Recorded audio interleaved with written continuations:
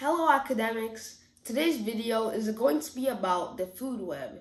If you know what a food chain is, then you should probably know what a food web is. You see, a food web is basically the relationships of the animals in different food chains in the same ecosystem. So as I've said in all of the other videos, sit back, relax, and enjoy the video.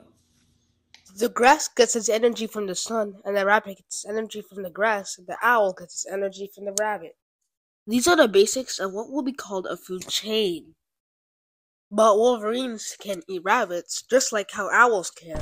Owls can eat chameleons. Chameleons can eat spiders and ants. Ants can eat slugs.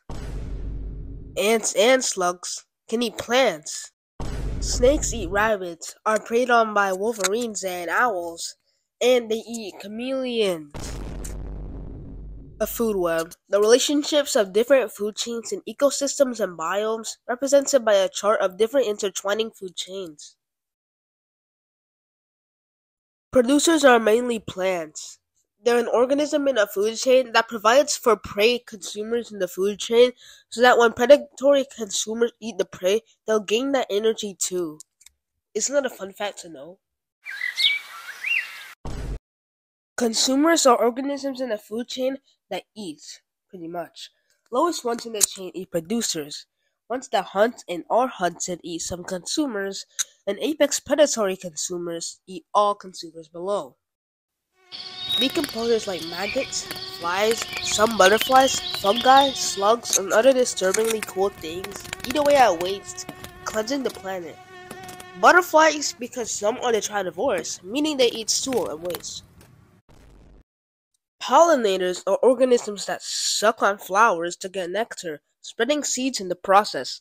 This helps the producers to populate, helping all parts of the food chains alike. Mosquitoes are the only pollinators that do not deserve love. A population is the amount of animals or humans in a whole. For example, approximately 8 billion humans walk the face of the earth as of late 2022 and 2023. Say the population of grass was 0, with nothing to eat, well, the rabbit will starve and causing it to be malnourished. And the predators will have nothing to eat, causing them to die. Even the strongest apex predators will die.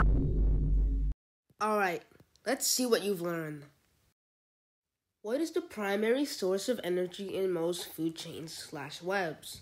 G. Solar energy. H. Producers. I. Fruits. J. Meat. K. Decomposers. L. Starfish. 10, 9, 8, 7, 6, 5, 4, 3, 2, 1, 1/2. If you guessed G, you are correct. Want to know a fun fact? A scientist that studies ecosystems is called an ecologist. According to his data, you want to subscribe? So go and do it now.